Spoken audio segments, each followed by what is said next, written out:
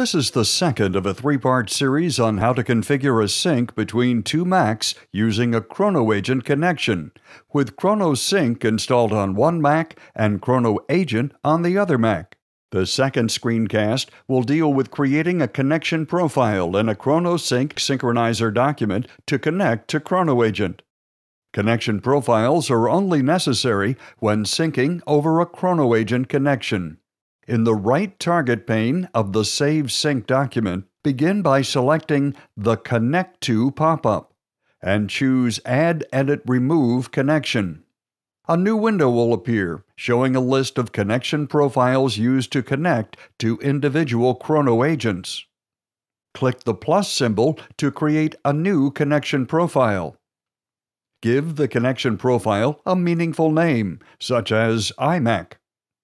This is what will be displayed when selecting the connection profile in the Sync document.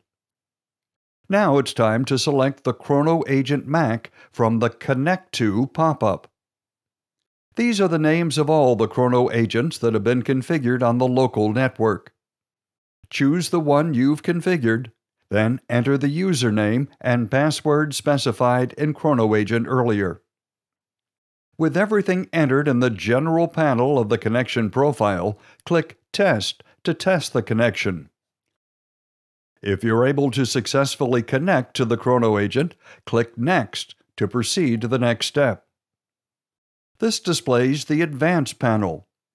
The Advanced panel includes several different types of settings. Connection options include data compression settings, a WAN setting, and the ability to reconnect on drops. These should be enabled if the sync is being run over the Internet. Custom timeouts are also available for unusual connections requiring longer timeout values. Finally, security includes the option to force all data to be encrypted and enable backwards compatibility with older ChronoAgents.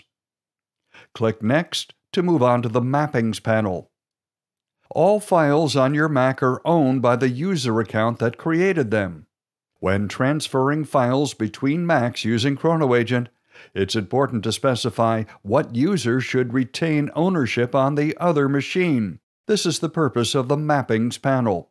Most of the time, mappings are set correctly by default. Verify this by making sure the local user account is mapped correctly to the remote user account. To do this, look for the user account you're logged in as on the ChronoSync Mac. Then select the user account you're syncing files to on the ChronoAgent Mac.